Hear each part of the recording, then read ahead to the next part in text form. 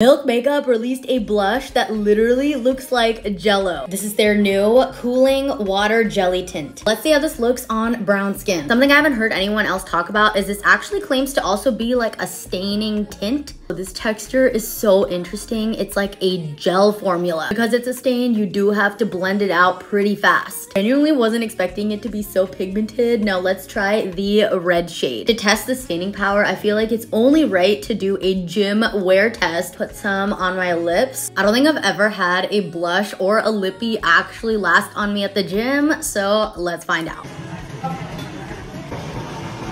I'll see that.